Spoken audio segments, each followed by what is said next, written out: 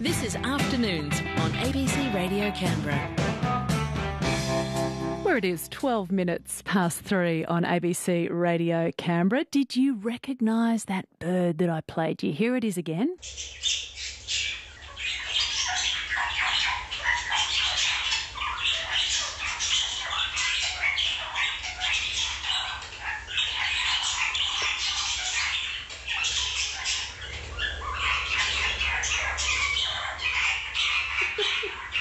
And that is the Superb Parrot, a rare parrot that is looking for new homes to start a family for the spring breeding season on the first day of spring. Well, Canberra ornithologist Neil Hermes has teamed up with his brother Ashley, who is a farmer, to establish special nesting boxes. And Neil joins me. Good afternoon to you, Neil. Hi, Adrienne. How are you going? Listen, I want to come round to your place if you've got superb parrots calling like that in your backyard. I only wish, but you know the secrets to this, Neil. Firstly, introduce us to this beautiful species. What do they look like? Look, superb parrots are, well, true to their name. They're superb. The male is an intense, beautiful emerald green with this splash of yellow on the front, on the cheeks, and then a little bit of red on the breast and a touch of blue on the top. And the female is this exquisite green bird as well. Quite big parrots, but just absolutely amazing to look at. They really are superb. And how common are they in our region, both in the ACT suburbs as well as the capital region, Neil? Well, look, estimates vary, but people feel that there's probably around 10,000 of these birds now still in the wild, and they occur across a region down to Cootamundra, Gundagai, Wagga, out to Dubbo, and then in through Yass. And in recent years, in the last 10, 15, 20 years, they've been coming in more and more closely to Canberra through to Murrumbateman, and then and there's quite a good population now in the northern Gungahlin suburbs around Mulligan's Flat. But amazingly, over the last 5 years or so, they've been now spreading down through the suburbs from the north, and we're now seeing them, south of the lake in Woden and Tuggeranong as well, which is just fantastic. That is so terrific to hear, Neil. What do you attribute that to, the superb parrots continuing to make a life in our region and moving into the suburbs? Well, it's a little hard to exactly predict why. I mean, they became very rare many decades ago. There was agricultural pressure, there was pressure from clearing trees and firewood trees being removed, and their nesting trees were removed. So there was a lot of pressure on them on the southwest slopes. But they have been coming back. There's been a lot of great work done by farmers in terms of planting trees and protecting regions along the sort of river courses where they occur, and it's possible that it's a sort of a slight surplus of population and now moving into newer areas. There are some predictions that they may be finding that the habitats around Canberra now are better suited to them, and certainly the protection we've given them, for example, around the north of Throsby there, along the ACT border, in terms of protecting some treed areas, that certainly will be contributing to the numbers we're now seeing in and around Canberra. You're listening to Neil Hermes, Canberra ornithologist. We're talking about superb parrots that are making a bit of a comeback, particularly in the suburbs of Canberra. You mentioned that figure of an estimated population of around 10,000, Neil. So are we expecting that number has climbed then with their move into the suburbs of Canberra and the protection that some suburbs are offering them here in Canberra? Look, it's possible, but I mean, I don't want to overestimate this. I mean, they are still a very rare bird. They're still a threatened species. They're still a bird we have a lot of concern about. They have been declared endangered in places. So, they're still extremely vulnerable, but there's these signs of them picking up. Now, the big problem, of course, is they love nesting in very old trees, and these trees may take 100 years to grow to a point where they are suitable for the birds. So we could face, a gap in the number of trees that are available for the population over the next couple of decades, until a lot of these younger trees that are being planted in places become mature trees again and replace the ones that have sadly been cleared on a lot of properties still. Neil, let's bring in your brother now, because you've teamed up with your brother, regional farmer Ashley Hermes, to erect special nest boxes for the superb parrots. And Ashley and Caroline Hermes have a property at Bethungra near Cootamundra in regional New South Wales. Ashley joins us. Oh, the delightful sounds of birds, Ashley, right where you are on cue. Yuma, good afternoon to you, Ashley. Good afternoon. Why did you want to get involved, Ashley? Oh, my wife and I have had a lifetime interest in this. We've owned property at Yass, Gundagai and Cootamundra for about 40 years. And every year we try to pick a project that we throw ourselves into, and that's part of the joys of living on a significant rural property. And so, Ashley, tell me how you're involved in this project to really support the recovery of the superb parrot. Well, we've been planting yellow box trees, the tree that they nest in out this way for a number of years, although that's a long-term project. It might be 100 years before they're useful, but we also do plant the wattles and things that they feed on out here. And we've been, for a couple of years, we've been putting up nest boxes. This year we had a big push and we put up 50-odd nest boxes we've got up now for these birds in particular. And we're hoping that they'll be colonised. We do have a number of native, naturally occurring nests on this property. Could be half a dozen pairs on this property that nest every year here.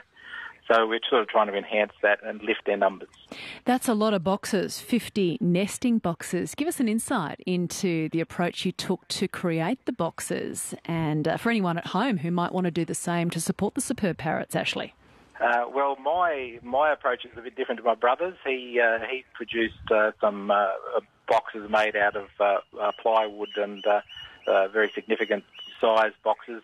I cut some hollow logs that were on the ground and put tops and bottoms and cut holes in them and raised those back up into the trees. So we've got a mix of naturally occurring log boxes and also fabricated made boxes. So we're sort of trying to investigate what box suits them best. We have other birds nesting in them, and squirrel gliders and those sorts of things visiting them, and sadly bees. But we haven't yet snagged a superb parrot nesting in one of these boxes, but things should look up, I hope. Ashley, was it expensive to construct the 50 nesting boxes? It's a big commitment.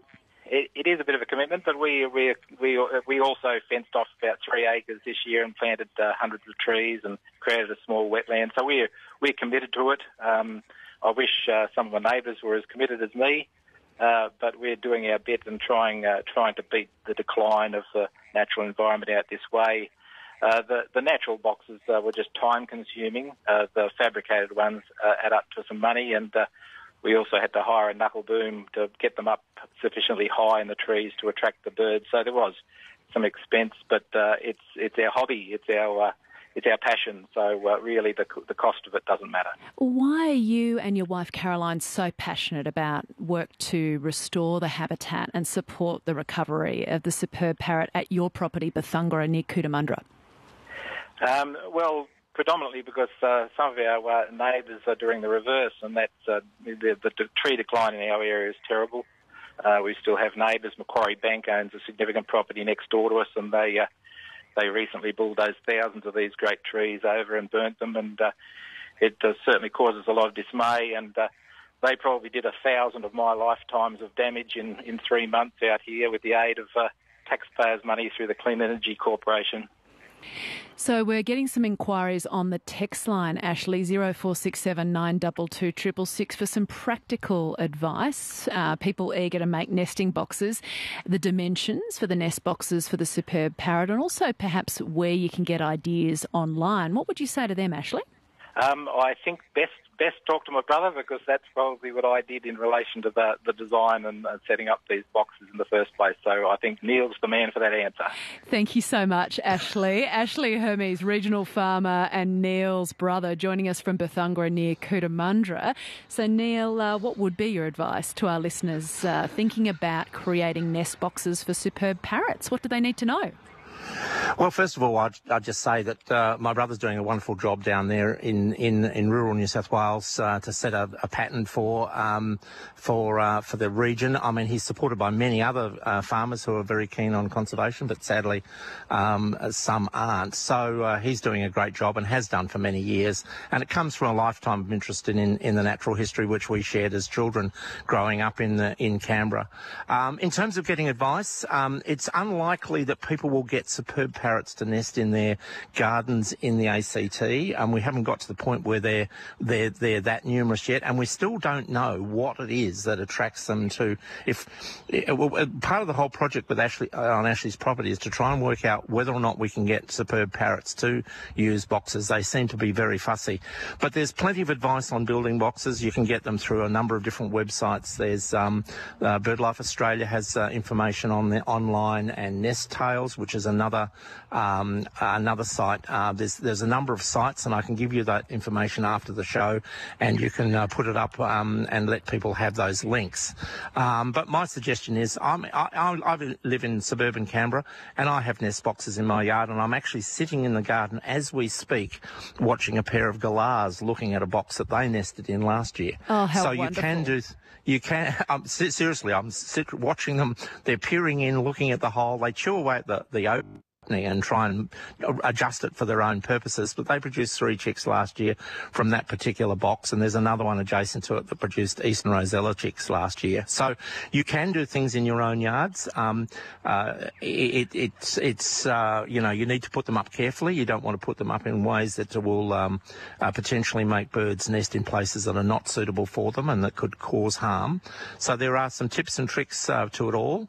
But yes, people can, in addition to planting out their gardens and having plenty of native plants in their gardens, they can add to it by having some boxes for some of these particularly spectacular parrots that we have all around us every day. Now, Neil, on the text line 0467 922 666, plenty of love for the superb parrots. Mark in Bungendore says, wow, had 2 visits yesterday, occasional visitors, reports Mark in Bungendore. And Jackie in Fadden says, I'm sure I heard the parrots in Fadden on my morning walk.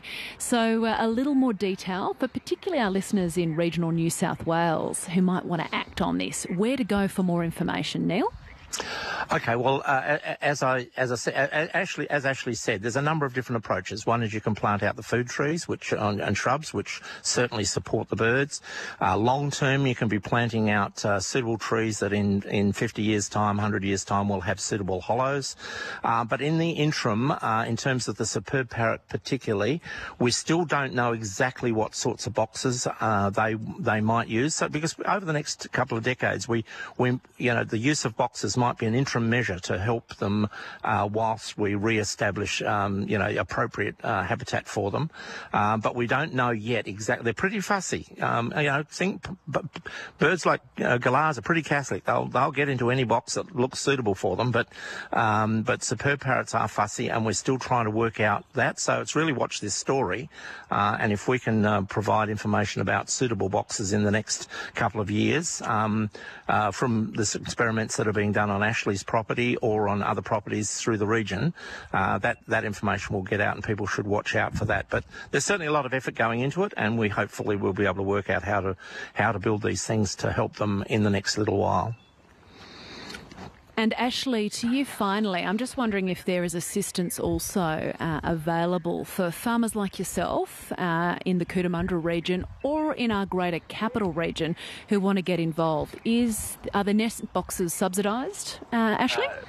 We haven't obtained any subsidy for those sorts of things. We have received in the past some grant money for revegetating small areas. So each year we try to do a bit, and we did receive some money through the local land services for the trees and some of the fencing material for our project this year. So there is money out there, but that's not really what drives us. Well, thank you both so much for being with us and sharing your love of birds, and also talking about your collaboration as brothers and bird lovers and doing your bit for superb parrots. It's been lovely speaking to you both. Thank you. Thanks, Adrienne. And Neil, thanks for bringing the birds too from your garden. That's great. Neil Hermes, Canberra ornithologist, and Ashley Hermes, his brother, regional farmer, joining us from Bethungra near Cootamundra. I wonder if you've seen superb parrots lately, or maybe you see them regularly. Love to see some photos on 0467 922 666. You are listening to ABC Radio Canberra. My name's Adrienne Francis. Great to be with you at 27 minutes past 3.